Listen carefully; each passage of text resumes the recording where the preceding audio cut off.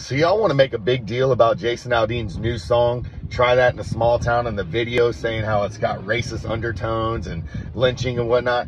Come on, y'all. Does this sound like it's actually racist? Good luck, try that in a small town. See how far you make it down the road.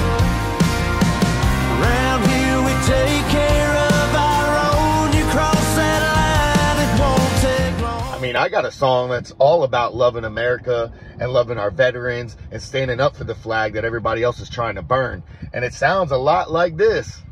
If you wonder why I'm standing tall, hat off on my head, hand over my heart. Anytime I get to hear that song, I remember the ones that keep our country strong. So I guess you could say I'm racist for loving our flag and loving our veterans and this great country we're in. So if that's the case, you should cancel me too. If that's the kind of people that I have following me, I don't want you. Sorry.